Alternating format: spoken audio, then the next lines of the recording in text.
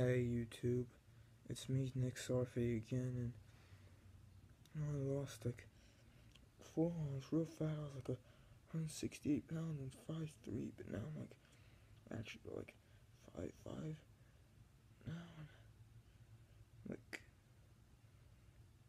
118 or 119 because my doctor said I was too skinny and underweight and I had to gain. But honestly, I don't want to be fat. Now you see, he doesn't want me running. I take a walk every day and I gym every day, and I go to exercise bike for like 30 minutes a day or even longer, and I try to lift weights, but I can't get it right. So my face is still kind of fat. Eat healthy and do all that. I guess it's maybe the anger or whatnot, but I'm not gonna go back to the old me. I'm not gonna starve myself, and I'm not even gonna think about it. I'm just a little stressed out about this.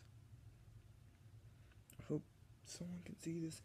Good advice for how to not see the appearance of dysmorphia, which is like a body image disorder where you see yourself as something you're not. Like when I see myself as fat, even though I lost a lot of weight, I really need help with this.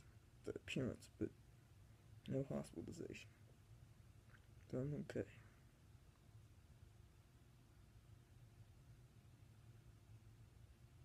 I know I'm skinny and in a good weight, and I'm eating like I'm supposed to.